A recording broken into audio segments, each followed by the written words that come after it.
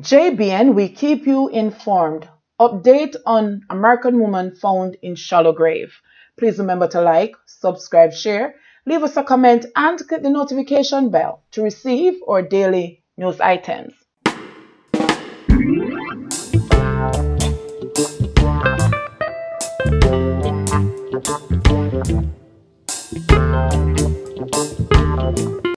So yesterday I spoke about the death of the 74-year-old American woman from Whitehall in Negril who was reported missing, and her body was found in a shallow grave in Orange Bay.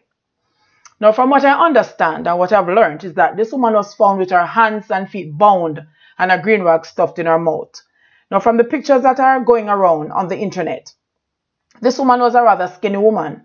So what kind of resistance could she put up in order to fight somebody for them to bone her feet and her hands?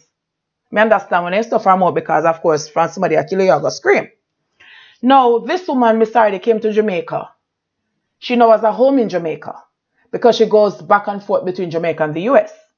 But like a lot of people who come here, we have a beautiful island. And we have some people here that are with people of good heart. We have some really nice people on this island. So she came here, she fell in love with the island. But she not only fell in love with the island, she seemed to like a rent and dread them. So yesterday when we heard that somebody, when she was found missing, somebody stumbled up on the grave. But according to what the police are saying now, nobody stumbled up on the grave. But they were taken there by a dreadlocks man. You realize me never say Rasta man because Rasta different from dreadlocks. They were taken there by a dreadlocks man who was in an intimate relationship with her. So of course this man can't find her, but the man remember that the last time he saw her, she was with another Rasta man, what them call Rasta. Now this man is living in Orange Bay because his father died, left a house. And for the past 4 years, he's from Clarendon. He's living in Negril.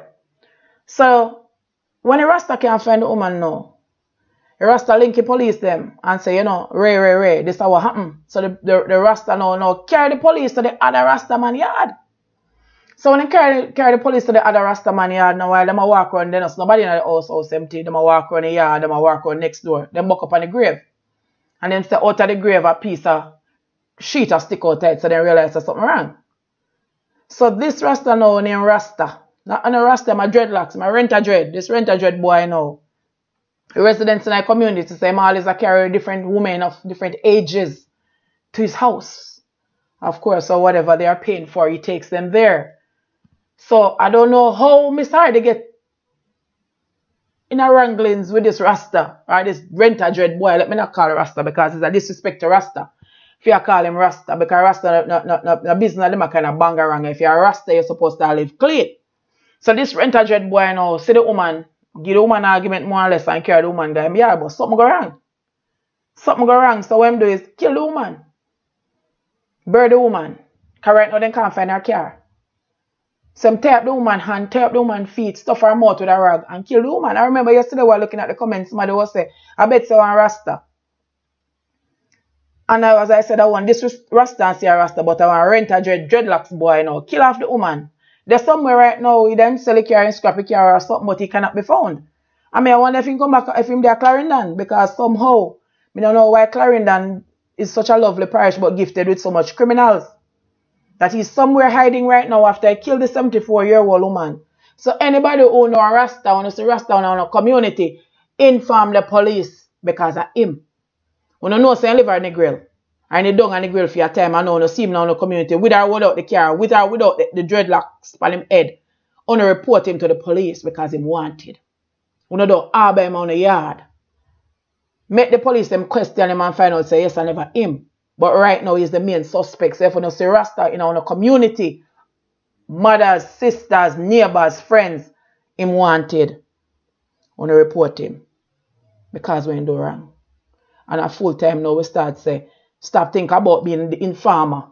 And start to be some informer. Because that is the only way we'll ever get back with country. If you're afraid to report it to a police station, you're going to call up a commissioner office. And make a report to the Rasta, the dreadlocks boy, the renter dread boy in my community where them secure the woman. Because this is the only way we'll be able to start to take back our country from them dirty criminals, yeah. JBN. For business to keep on informed. So now just click the like button, man, subscribe, and check we out every day, because every day we put up news.